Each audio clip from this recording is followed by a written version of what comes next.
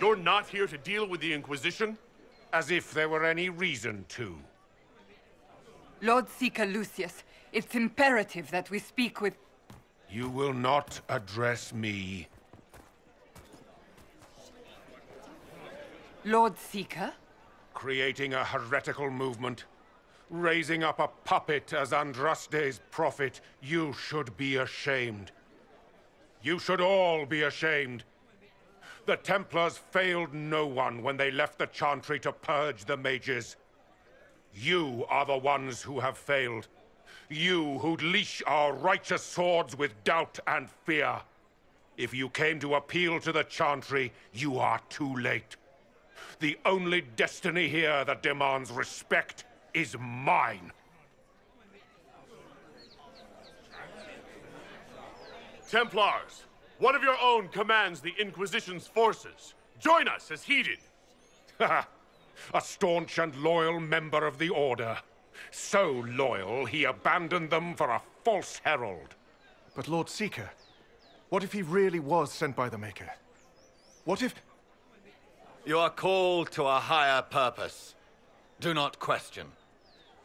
I will make the Templar Order a power that stands alone against the Void. We deserve recognition. Independence. You have shown me nothing, and the Inquisition, less than nothing. Templars, Val Royo is unworthy of our protection. We march.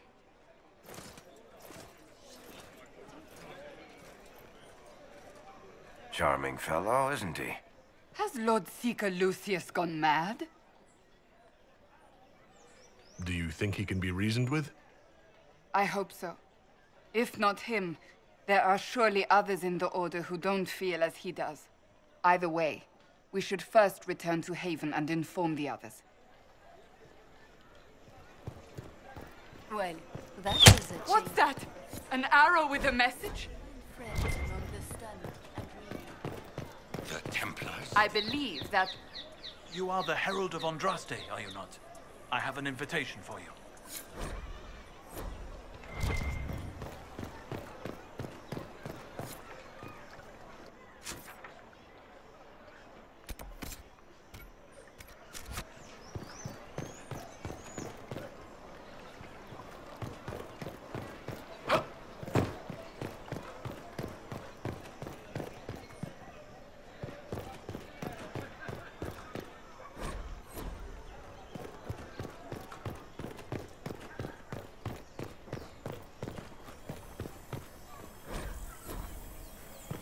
Let's look around.